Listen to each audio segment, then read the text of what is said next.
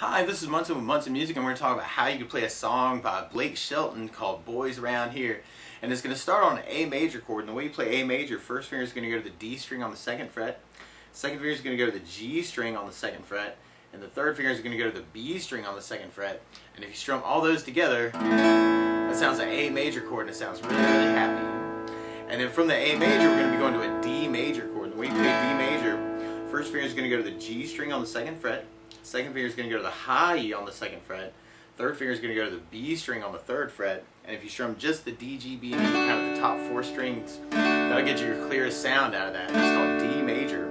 And basically our entire song is just kind of revolving between those two chords. We're going A major, D major, A major, D major. But a lot of times, to make a song like this more interesting, I like adding something called a strum pattern.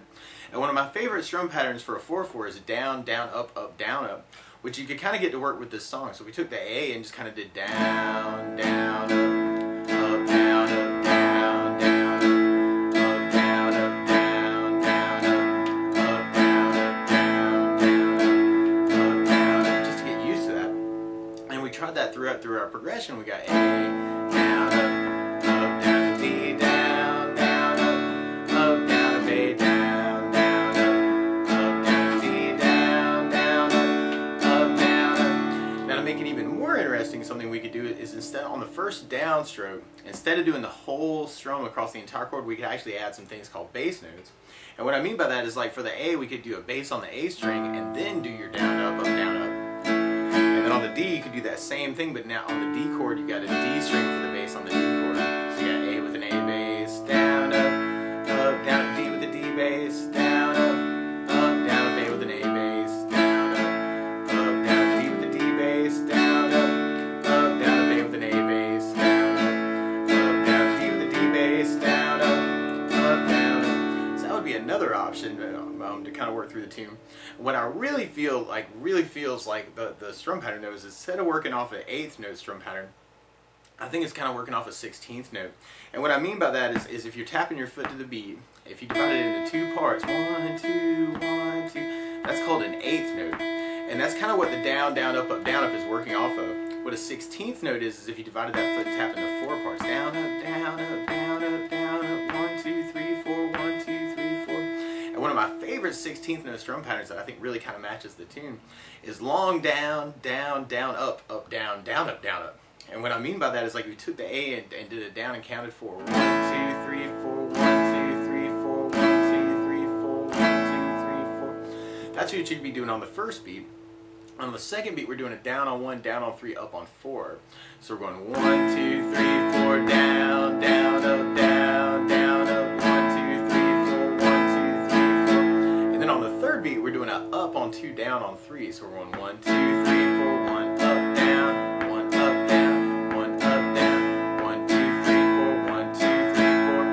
On the last beat, you're kind of going down, up, right along with the 1, 2, 3, 4. So you got down, up, 1, 2, 3, 4, 1, 2, 3, 4, 1, 2, 3, 4, 1, 2, 3, 4. So all together, you got long down, down, down, up, down, down, up, down, up, long down, down, down, up, down, down, up, down, up, long down, down, down, up, down, down, up, down, up, long down, down, down, up, down, down, up, down, up. So we tried that through our progression.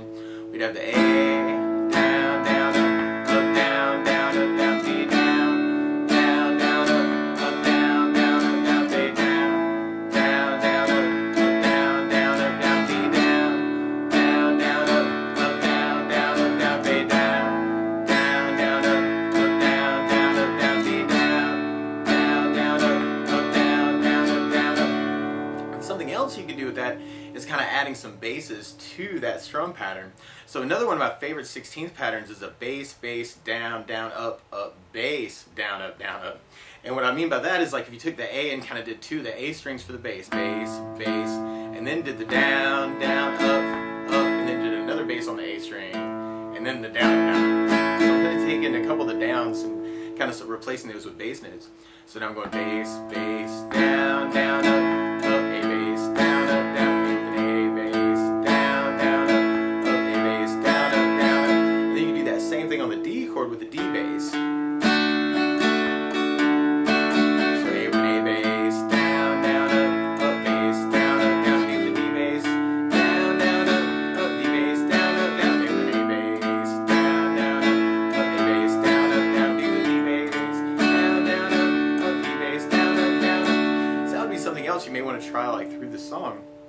Now in the second verse, there's some really cool hits where it's almost like a big down down, and if you want to make it just kind of really powerful, you could use some things called power chords instead of the reposition chords that we're using right now.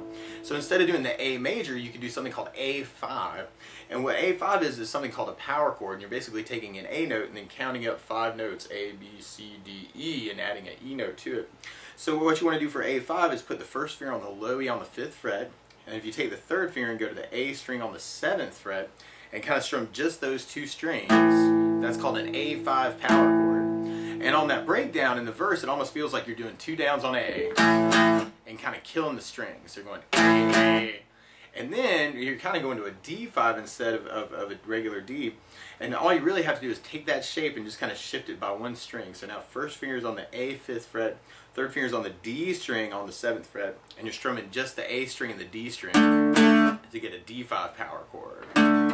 So that could be kind of a cool way to break it up, is doing the verse with the A5, D5, down, down, kill it, A5, down, down, kill it, D5, down, down, kill it. So that might be something else you want to try and add. And for myself, there are actually a lot of other places you can play those chords, the A and the D. And at the very beginning on the intro part, it almost feels like you're doing part of a bar chord. And this is kind of cool. You could take first finger and go low E on the 5th fret, 2nd finger on the G string on the 6th fret, 3rd finger on the A string on the 7th fret, and the pinky on the D string on the 7th fret. And if you strum all those with just the open E and B, so I'm not actually doing a bar all the way across, I'm leaving it open. This is something I call a drone voicing for A major. And then if you took that shape and kind of slid it up all the way up to 10th fret on the low E, and then 2nd fret on the G string 11, 3rd finger on the A on the 12, pinky on the D string on the 12. If you strummed all those together, that would kind of be like another way to kind of play D. So we were kind of just letting the E and the B just kind of ring through those. So if you try that with your down, down, up, down, up, you have A, down, up, down, up, D, down, down, up, down, up, A, down, down, up, down, up, D, down, down, up, down, up. And then that way you can kind of get that slide idea that Blake's kind of using at the very beginning into this song. You could even use those voicings through the chord. You could do the bass down, up, down, where we have the low, and now all our basses actually are going to be on the low E string, because that's where the A note and the D note are for those chord voicings. So you'd have low E bass, down, up, down, D with the low E bass, down, down, A with the low E bass, down, down, D with the low E bass, down, down, A with the low E bass, down, down, D with the low E bass, down, down, or you could even do the 16th note pattern where we're doing that down, down, down, up, down, down, up, down, D, down, down, down, up, down, down, up, down, A, down, down, down, up, down, down, up, down, D, down, down, up, down. Or you could do the bass, down, down, up, bass, down, up, where you have the A with the bass, down, down, up, low E bass, down, D, low E bass, down, down, up, bass, down, A, bass, down, up, low E bass, down, D, low E bass, down, up, low E bass, down. Then there are also some other places where we could actually use kind of some more open strings. So one other way that you could kind of take A major and play it in different places is you could kind of play it with that second party on the 2nd fret, where we got the D, G, and E on the 2nd fret. But we could actually play those same notes. We're actually playing A's and C sharps and E's when we do that voicing. And another place to play those on those same strings is to go to B string on the 5th fret with first finger, 2nd finger on the G on the 6th fret, 3rd finger on the D string on the 7th fret, and you can still strum all the strings with that, and that still sounds an A major chord. And another place you could play A majors, if you took that shape and slid it up to 9th fret, so now on 9, 10, and 11, and kind of switch the first finger to the G string, 2nd finger to the B string, and now I've got 9th fret on the G, 10th fret on the B, and then 11th fret on the D. That's another way to play A major. So you may want to consider, while you're on the A major, you can actually switch between those voicings, that 5, 6, 7, and then the 9, 10, 11, for your A chord. And for your D, there's some similar voicings really close to that. Like on the D, we're playing Ds and F sharps and A's. And so another place that you could play a D major chord on those same strings would be going high E on the 5th fret with the first finger, third finger on the G string 7, and then pinky on the B string 7. And you could still kind of strum just the D string to the high E and still have a D major chord. So that may be something else you want to kind of add for your D chords rather than playing the regular D major, the 2-2-3 one. You could go to the 7-7-5 one. And then another D major you could do is you could kind of go 10th fret on the high E and 10th fret on the B string and kind of get the second finger to go to the G string 11 and kind of play those same notes, that D, F sharp, and A in a different place.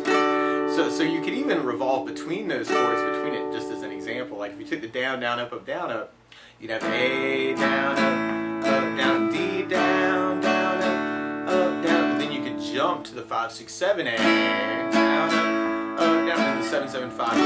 And then you could jump up to the 9-10-11 A. And then you could go to the 10-10-11 D. Too, if you're doing the bass, down, up, down, D with the D bass, down, up, down, next A, next D, next A, next D. So that might be something else you want to add in, and you could even get your bass, down, down, up, bass, down, to work with that too. So the 5-6-7-8, the 7-7-5 D.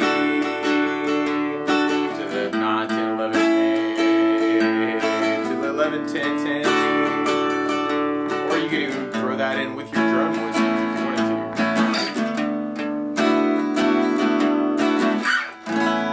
to. So even though it's a 2-chord song, there are actually a lot of places you could play those chords. So that's the basics of how you could play Boys Around Here by Blake Shelton. So good luck!